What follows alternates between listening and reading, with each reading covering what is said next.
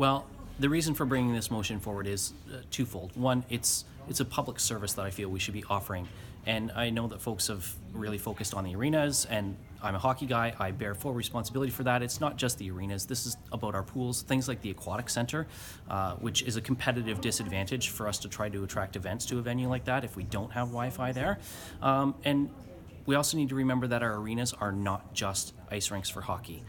There are community meeting rooms in there. In fact, the city itself has public information sessions in these facilities where staff could do a much better job of presenting material to the public if they had Wi-Fi access while they're there. So I brought this motion forward to enhance our recreation facilities. Obviously, it was supported 13-2 tonight, and really the disagreement was about which section of the strategic plan it belonged in, not whether or not it was a good idea, but just really comes down to a couple of councillors wanted it in a different section.